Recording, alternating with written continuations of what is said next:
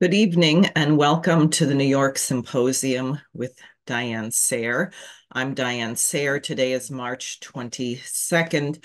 I am pre-recording the introduction by a couple of hours. Things are moving very fast, so that may make a difference. The world dynamic changed dramatically today with the announcement by Kremlin spokesman Dmitry Peskov that what Russia is engaged in Ukraine, they no longer consider a special military operation, but that they are now in a state of war. And they have come to this decision due to the intervention by the West. Perhaps the most provocative is the discussion by the French of potentially sending troops to Ukraine. And we've heard reports of 2,000 troops, 20,000 troops, 60,000 troops. Whether it is a bluff or not is hard to say. It doesn't really matter because Putin made very clear that this was a red line, and the pompous idiots in the West say, oh, Putin is just bluffing. Who cares about red lines? Uh, it's a very dangerous situation. And then late this evening in Moscow, there was a terrorist attack on a major theater outside the city. I think it holds 13,000 people. It's very large. Multiple gunmen entered. They killed 40 people. 100 people are wounded. A bomb went off. It's still not clear the damage, wounded, missing, etc. And I personally would like to express my condolences to the Russian people. Such acts of terrorism are absolutely devastating, difficult, and I think your nation has reason to feel very much under attack since President Biden has stated repeatedly that his intention is, in effect, to destroy Russia. So this ratchets up the danger, the march toward nuclear war, and the urgent necessity of my campaign and the actions we must take. On other news, the United States introduced what was probably correctly perceived as a sham resolution for a ceasefire, which did not pass, was vetoed by Russia and China.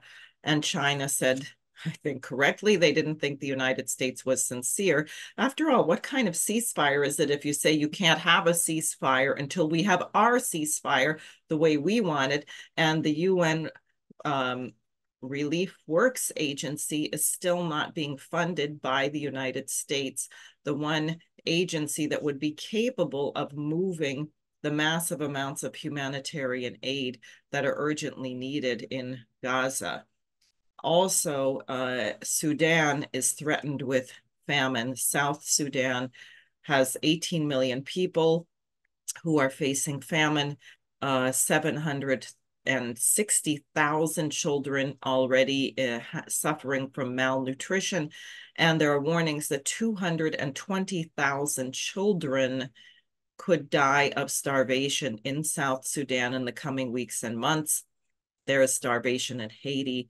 And I will tell you, it's been my position that if the United States would return to its revolutionary principles as being an anti-colonial, anti-British Empire power for the good, there is not one of these problems I've just referenced that would not be soluble. So the American people really must stand up. Helga Zepp-LaRouche has called for a full all-out mobilization against nuclear war, writing letters, protests, boycotts, everything that you can do, interventions on your congressman, etc.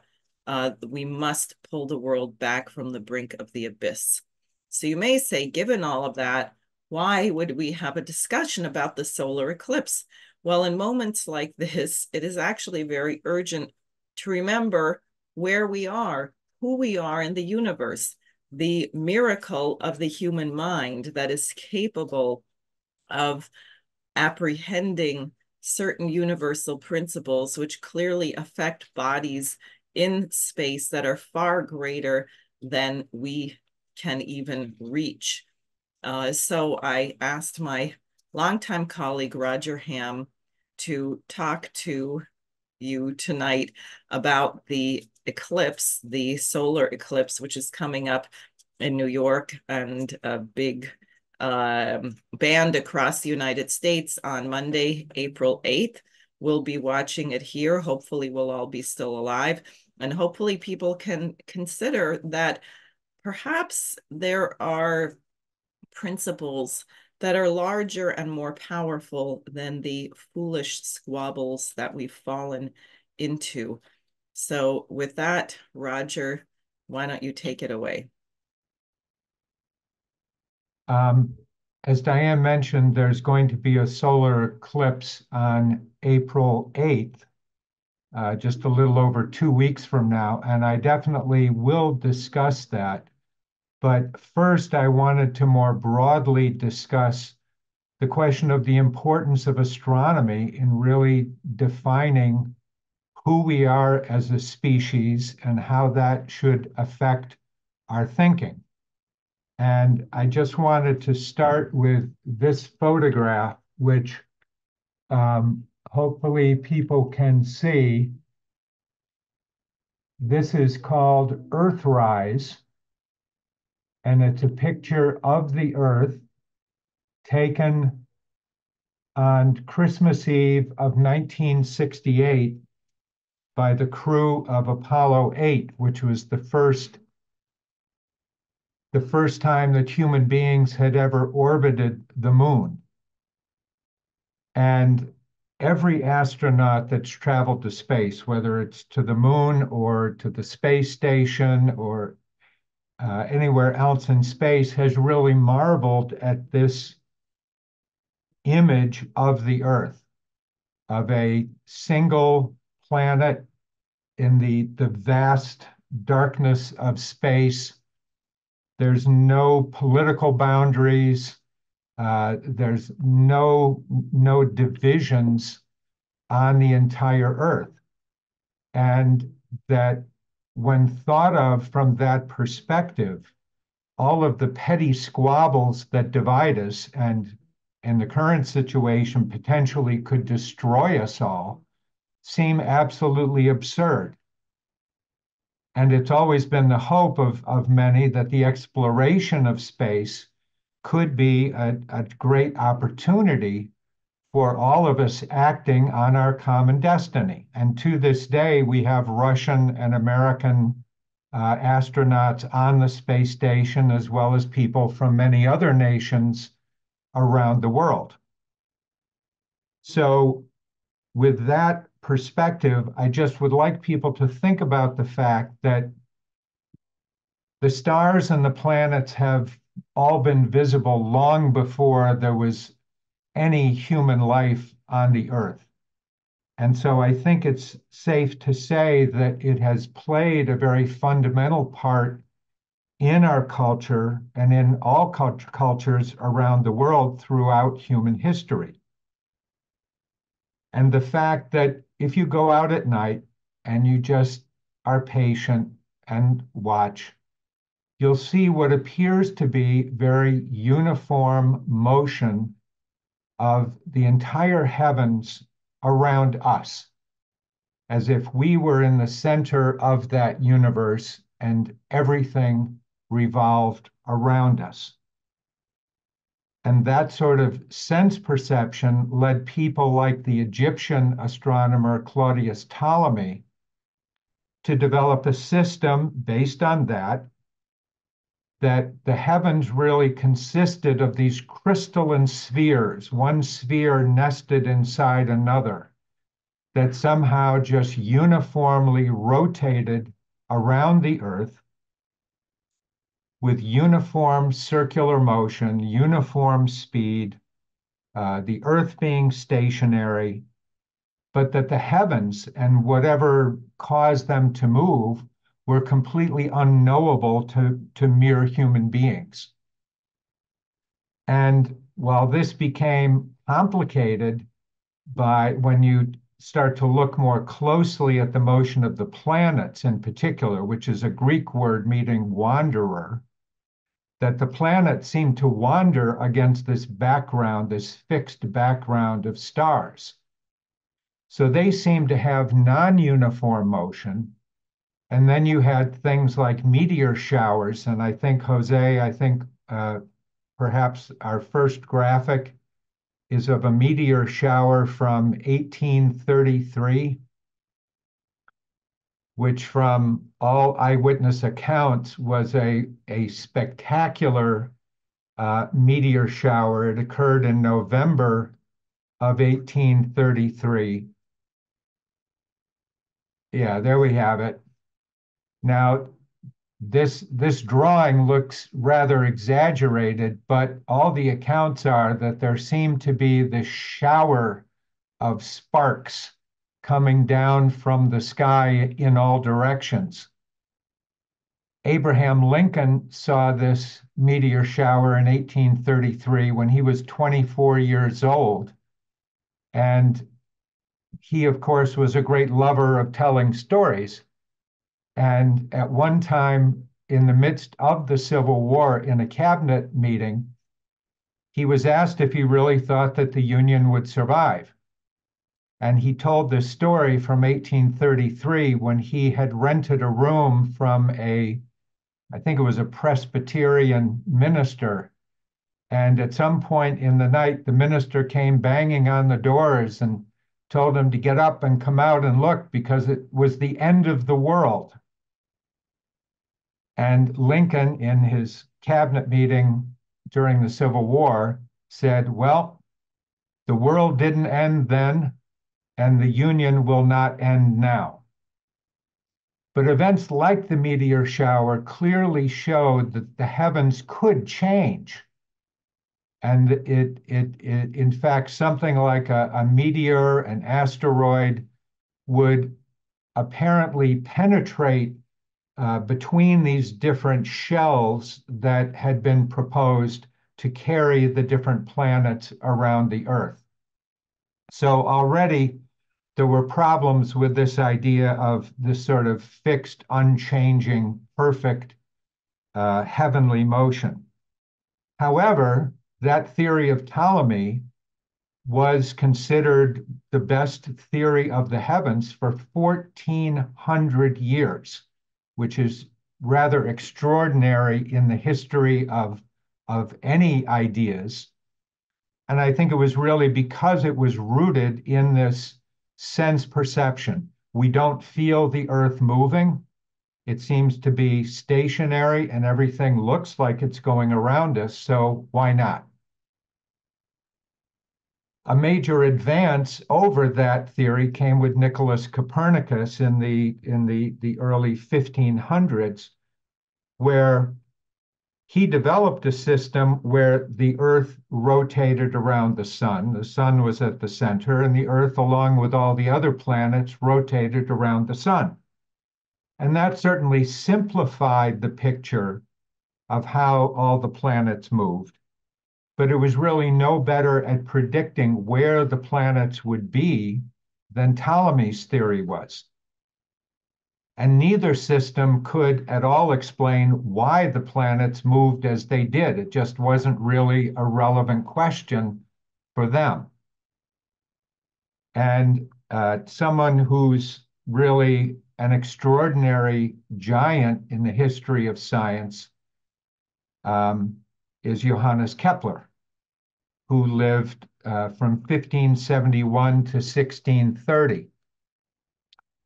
And if you think that astronomy is somehow untouched by the problems of the day, Kepler lived during the 30 Years' War, which ripped Europe apart in religious warfare.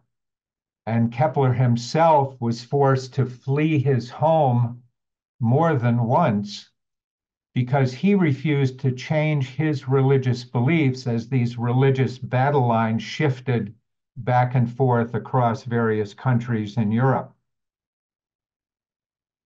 Kepler may be best known for his so-called laws of planetary motion. The planets travel in ellipses, things like that, which are important.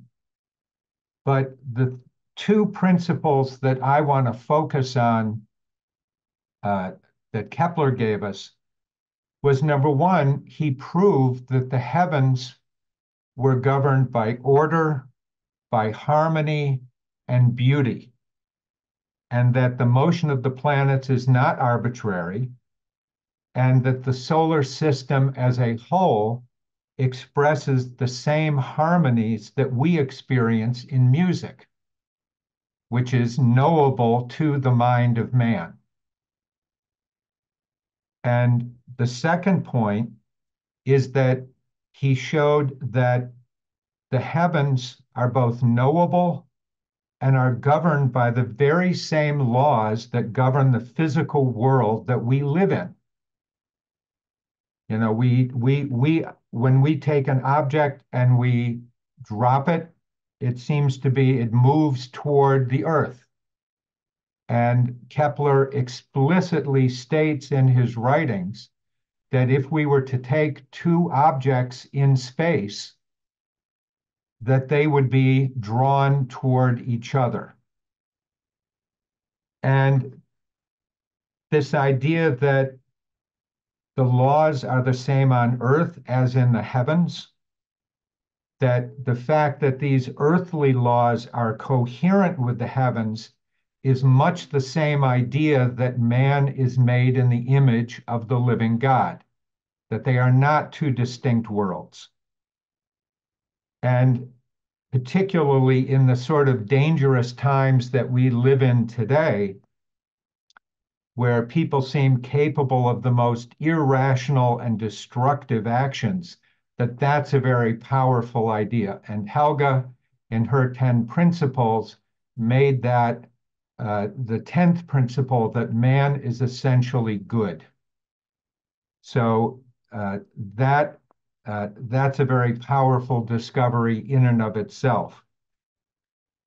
Now, talking about the eclipse itself, on the afternoon of Monday, April 8th, the sun will disappear for millions of Americans in 15 states when the shadow of the moon passes overhead.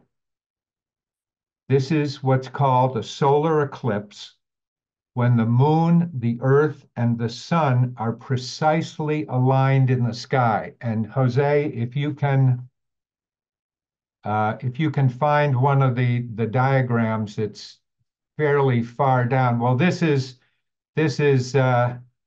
in Hindu mythology, it was believed that a god actually swallowed the sun. That's what caused an eclipse. And this undoubtedly caused real panic to many when it just suddenly disappeared, or the moon gradually moved. Some dark sphere gradually stole the sun.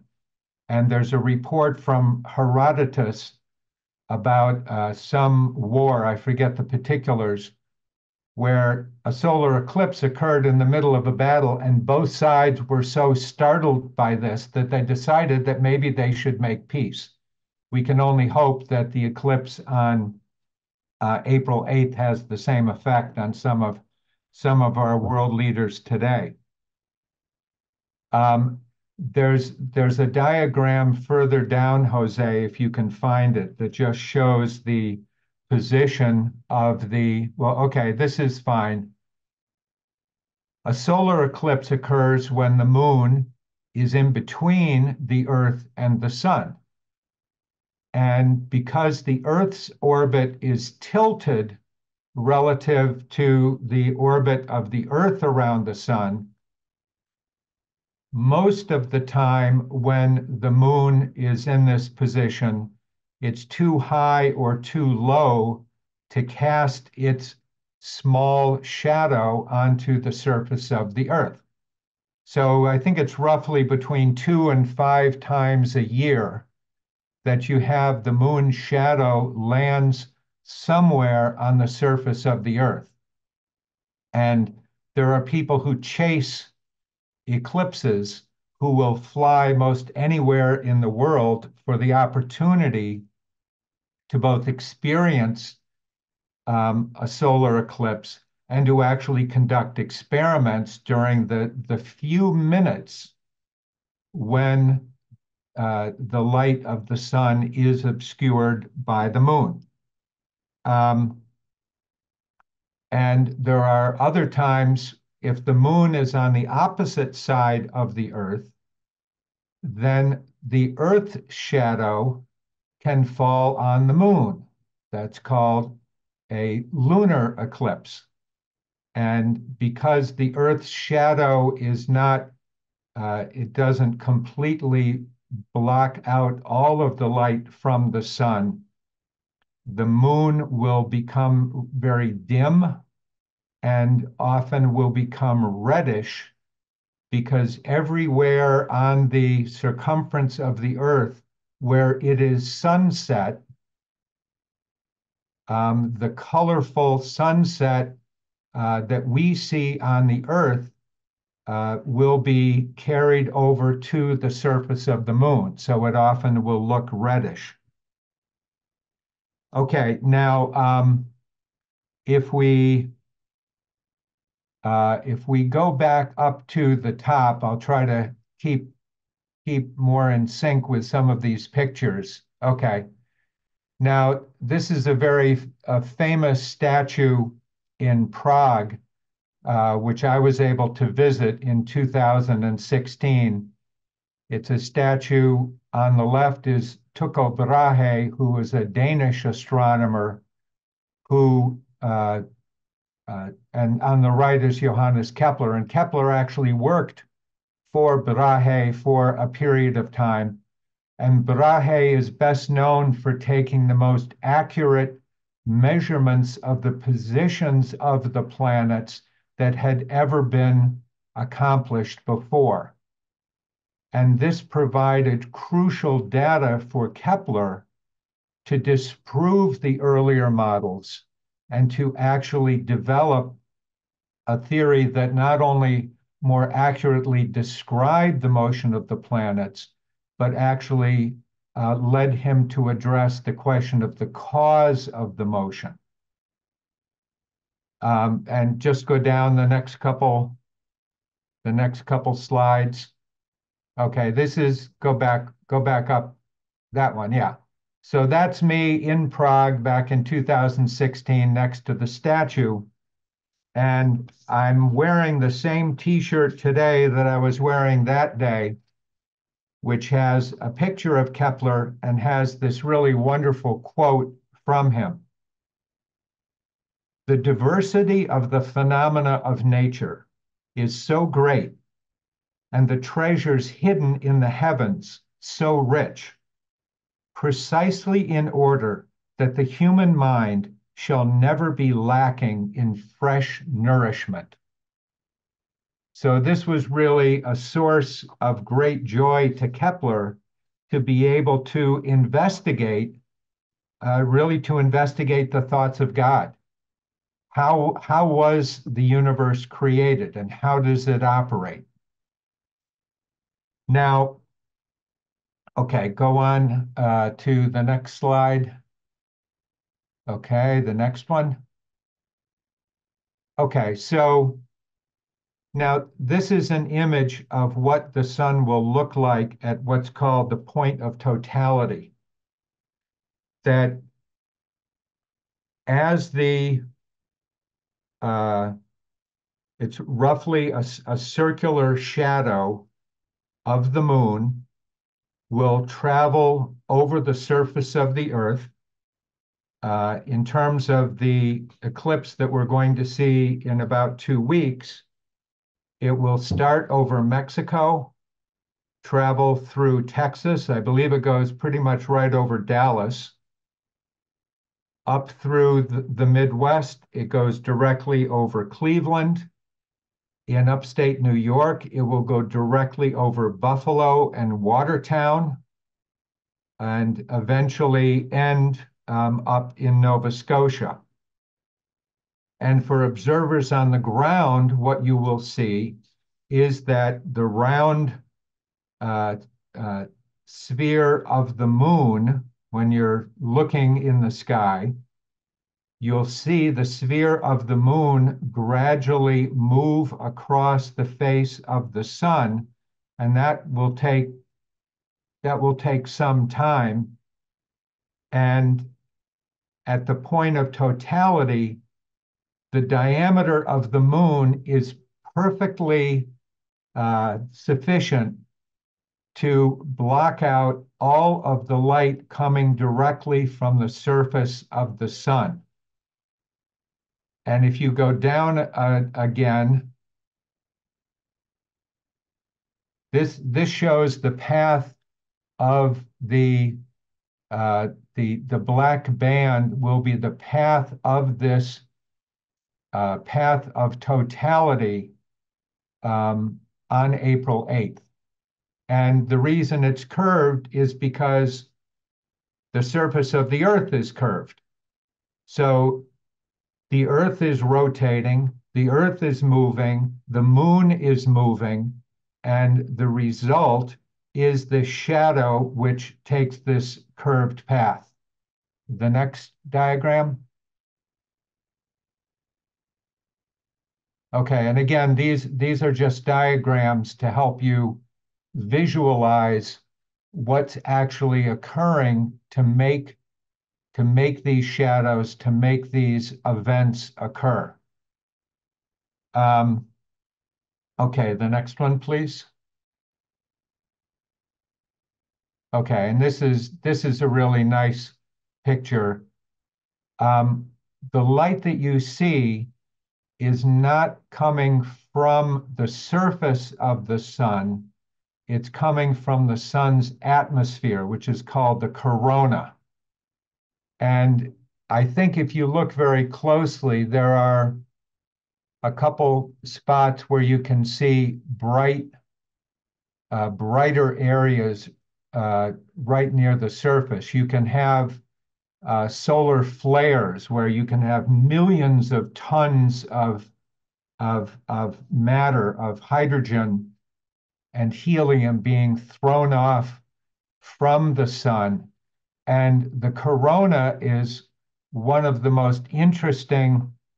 I'll come to this a little bit later in terms of some of the scientific research that is being done on the sun, on the corona, which is only visible during these brief minutes of totality.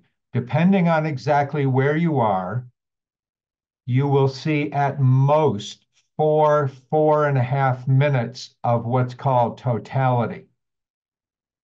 So the moon will gradually, very slowly move across the face of the sun. There'll be this period of totality, and then it will continue moving away from the sun. And during these brief minutes of totality, the sky will get dark. You may notice the temperature dropping because there's no sunlight. The behavior of animals can change. There are reports of bees returning to their beehive because they think it's nighttime. Birds going to the trees where they would roost during the night. So every living creature is sort of shocked by these rare moments of totality. One of the big mysteries about the sun, which again can only be investigated right at this moment, right at this point of totality, is the visible surface of the sun. In spite of the fact in the core of the sun where you have the fusion reaction occurring, the temperature is millions of degrees Fahrenheit. That temperature gradually decreases as you go outward from the core of the sun out to the quote unquote surface. And the photosphere, which is considered the sort of the visible surface where most of the light is emitted, the temperature there is only about 10,000 degrees Fahrenheit. But you go, I don't know, tens of thousands of miles higher up into this corona that we're looking at now. And the temperature can be 2 to 3 million degrees Fahrenheit. So a big question is, where does this energy come from? And that's one of the things. There'll be lots of big telescopes and around the world that will be looking at this to try to answer some of those questions. So I want to just mention a couple eclipses in history. I mentioned this report of Herodotus about how a war may have been ended because of a solar eclipse.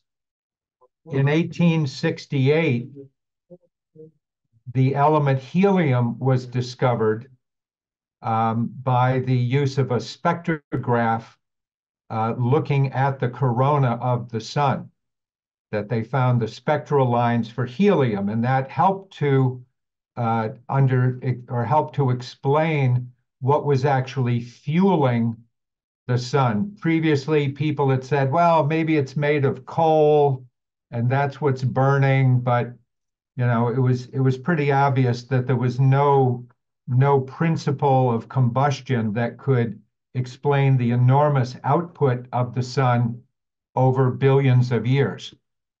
And in part because of the discovery of helium, they were able to arrive at the conclusion that, in fact, it was hydrogen being fused, where helium was the end product, along with the release of enormous amounts of energy. Einstein developed his general theory of relativity in 1905, where he argued that gravity is not an attraction between objects, as Newton had described it, but rather that the whole fabric of space-time was curved by the presence of large, massive objects. And so that objects which would take a curved path, like a planet orbiting the sun, were actually going in a straight line defined by the curvature of space-time caused by the mass of the sun. So that was his theory. And one of the ways that this was to be tested was, well, what happens to the light of stars passing near the surface of the sun? Would that light, in fact, be curved if it is simply following a straight line path in this curved space-time? So in 1914, they attempted an expedition to, I forget where it was, but somewhere in the world where there was going to be an eclipse. In the case of 1914, the expedition got called off because of a little thing called World War I. Sometimes these expeditions have traveled thousands of miles with heavy equipment. They've set up, and then it's so cloudy or rainy that they couldn't get any useful information. In 1919, Arthur Eddington organized expeditions to the coast of West Africa and Brazil, both of which were going to be in the path of totality of the solar eclipse of 1919. And they set up their telescopes. And one thing which we may be able to observe on April 8th is, because the light of the sun is blocked by the moon, some stars will become visible in the sky in the middle of the afternoon. So what they did was, in 1919, it was a particularly good chance for this observation because there were a number of bright stars that were in the same area of the sky as the sun. And so they knew the precise location of those stars from previous mapping of the skies. So then they looked during this point of totality and looked at where the stars seemed to be in the sky at that moment. And Jose, if you'll go down to that image uh, of the apparent position of the stars, I think it's labeled something about Einstein.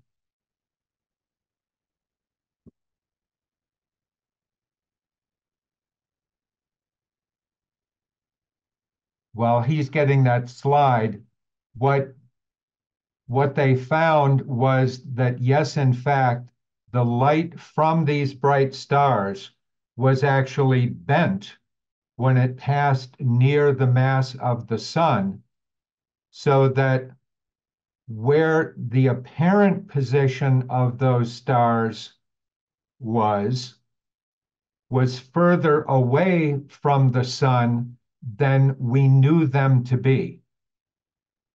And Jose, can you find that slide? It's sort of counterintuitive.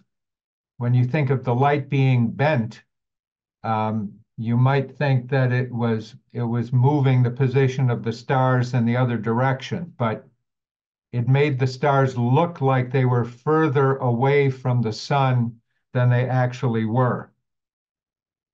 So this was a huge discovery which confirmed Einstein's general theory of relativity. One headline, I think this was in the New York Times: lights all askew in the heavens. And Einstein, who prior to that point had really only been known to physicists, he suddenly became an international celebrity and, was known by people all over the world. So as for the eclipse itself, um, you should go outside and get to know the sky, and you should do this now. This is not just something to do on, April 8th in the afternoon, to run outside and try to get a quick look at the sun.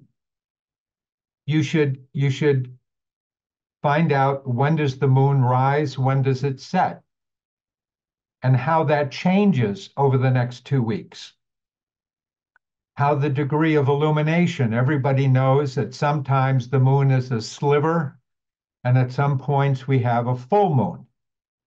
Well, when you have a solar eclipse, because the moon is going to be in exactly the same direction as the sun, none of the face of the moon, that we see will be illuminated. It's called a new moon. So the best way to appreciate what's happening during the eclipse is to get to know the sky, get to know how it changes from day to day. This is something that I think we become very disconnected from, especially living in big cities where the sky is always bright and you can never see much of anything. And imagine yourself floating in space millions of miles above our solar system to try to visualize the geometry about how this eclipse is going to come together.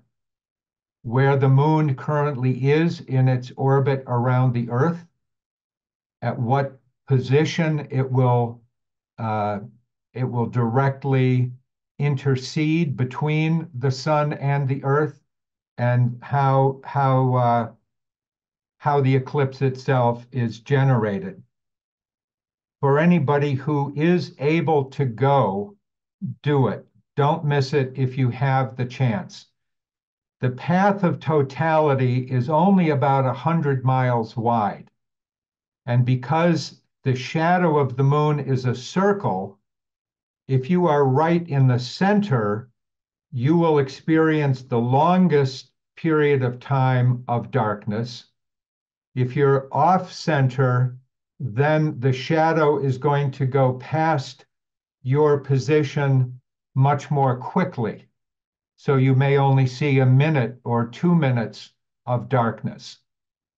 So go online. There is tons of information from NASA, from astronomy sites, from other space-oriented websites, which have lots and lots of information about the exact path of the totality and the timing of this.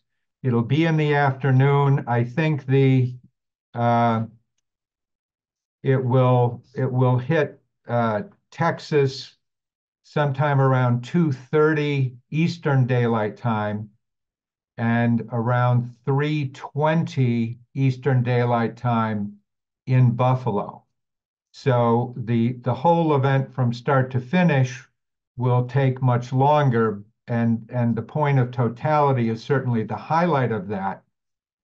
Um, but there's a lot to be seen and appreciated during the partial eclipse when the moon is only covering a portion of the sun.